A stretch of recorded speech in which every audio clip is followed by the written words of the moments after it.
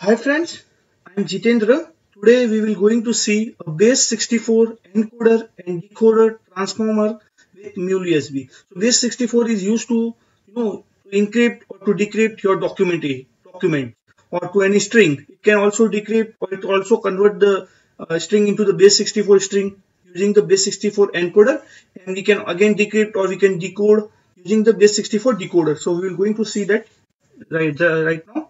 So let me open my Anypoint Studio. I will say File, New, Mule Project. Okay, let's wait. It will open a new dialog for us. Okay, now I will give a project name. I will say BASE64 Encode Decode App. For runtime, I will keep it 3.8.3 only. Okay, you can in your environment there can be a multiple runtime. You can change depending on your requirement. Rest of the setting I am not going to touch. I will say finish. Fine. Let me explain this. I will look for HTTP listener. I will drag and drop HTTP listener in canvas. Let me configure the HTTP listener. Okay, go to HTTP, add, click on this add button, keep all setting as a default setting, press OK. So you can give a path. I will say encrypt. Here I will say post. Fine. Now if you will not able to find your BASE64 component in your Mule palette, so what you can do, you can go to configuration XML. Okay, after HTTP you can search for base, press enter. So you can see like BASE64 decoder and encoder. So I will say BASE64 encoder, and you can provide the name to encoder. I will give some name. I will say BASE64 encoder, and you have to provide the encoding. Okay, I will say UTF-8. Fine. This is the setting you have to do. Now I will go back to my message flow. You can see it here, and I will say logger. I will drag and drop logger here. I will save the application. Now I will start my application. I will run. First we will going to decode. Then we will see in much expand way. Okay, the application has been deployed. So I will go here. I will see my body. Let me remove this. I will let me put some text instead of JSON. I will say text plain. I will say send. See, you can see the BASE64 string. Fine.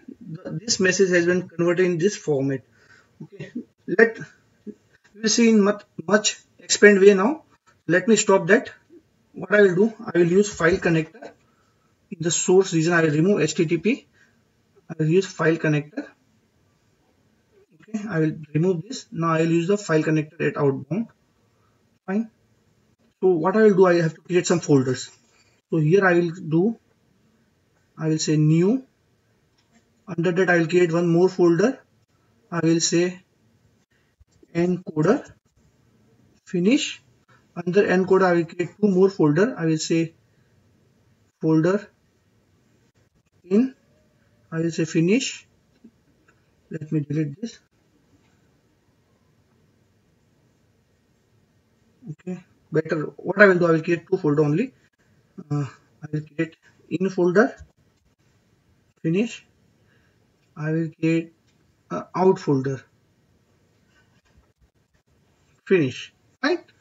Let me configure file connector. I will say src test resources /in. I will copy this path. In output I will give out.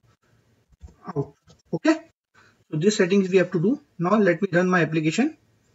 Now I will show you what document I will going to encrypt. Let me open this.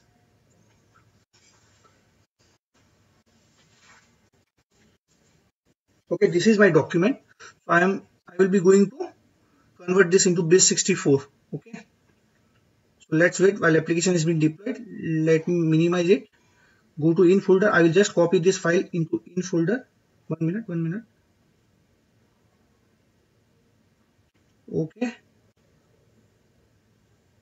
Okay. Let refresh. The file has been picked up. Okay. It is out folder. So see, you can see. Let me open. I also open with text editor.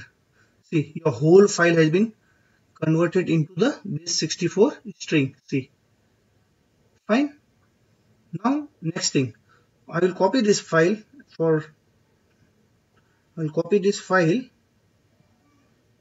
I will paste it here. Now I will try to decode it. Let me remove from here. Okay. So for decode, what you have to do, go to configuration XML. Instead of encoder, use decoder. Here again I will use decoder.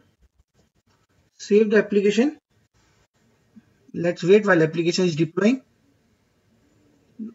Okay, application has been deployed. Now I will copy this file. I will paste it here. See, your application file has been picked up. I will say refresh.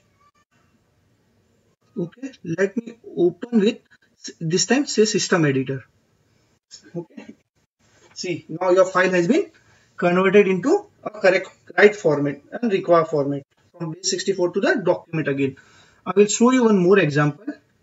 So this time we will take Excel. Let me remove this. Now again, instead of decoder, I will use encoder.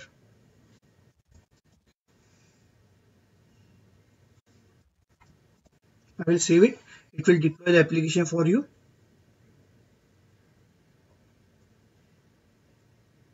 This is my Excel sheet. Now let me find out some better Excel sheet. Let me go. I'm looking for some. Yeah, I have this Excel sheet. Let me open this. This Excel sheet has 3 records. Okay, you can see name, destination, address. Now I will try to drag and drop into in folder. Okay, let me refresh. It has been picked up. Let me open this file with text editor. See, your file has been again converted into BASE64 string. Now what I will do, I will copy this same file again. I will try to decode it. I will paste it here. Okay, I will remove this file right now. Okay, now instead of encode, you can change it to decode. Okay, you just have to change it to and save it. Once you save it, it will deploy the application for you again.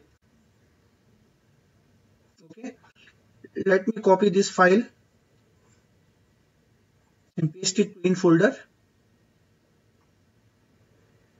Let's check. Okay, the file has been picked up. Let me refresh it.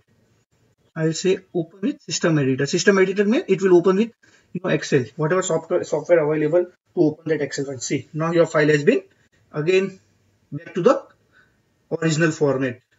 Right? So this is how you can use your BASE64 encoder and decoder. Right? So if you like my video, just subscribe to it. Thanks for watching it.